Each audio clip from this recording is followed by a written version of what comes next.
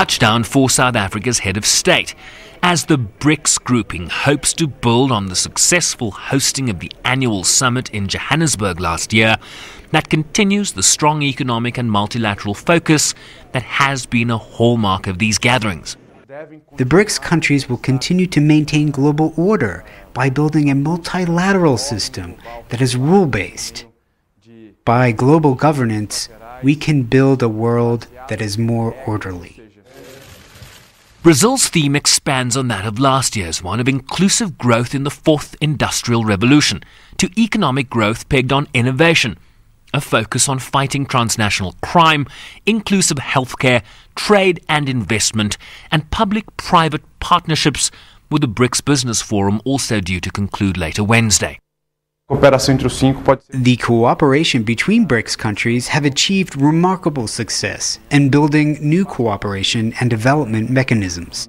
It will help the convergence of our economies and create job opportunities and incomes for our people, which will prompt the share of growth for us all. Ahead of the heads of state and government segment, BRICS foreign ministers met to chart the way forward.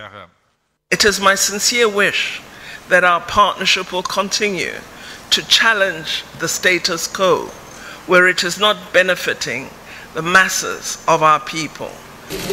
President Ramaphosa will address the BRICS Business Forum at its conclusion later Wednesday. There will surely be a sense of familiarity in the room when BRICS leaders meet later Wednesday, but also an elephant in that room. Perhaps a small one in the likes of Brazil's president and summit host Jair Bolsonaro, who has vastly shifted Brazil's politics to the right as he has sought closer ties with the United States under President Donald Trump.